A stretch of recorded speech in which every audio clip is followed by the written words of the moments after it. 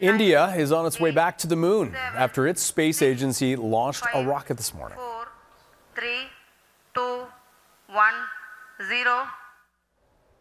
The mission, Chandrayaan-3, is designed to deploy a lander and rover near the moon's south pole.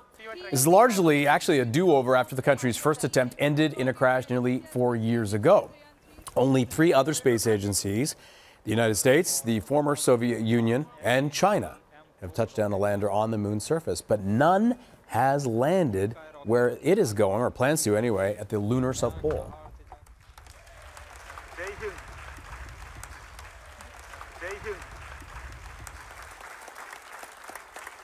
It's a moment of glory for all of us.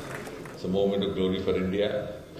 And I think a moment of destiny for all of us, that we are part of the history in making.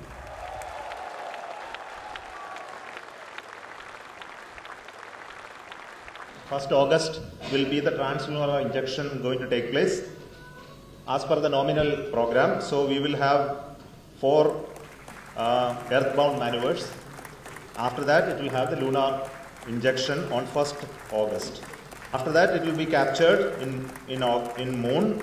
Then it will become our orbit propulsion module, lander module separation will happen on 17th of August.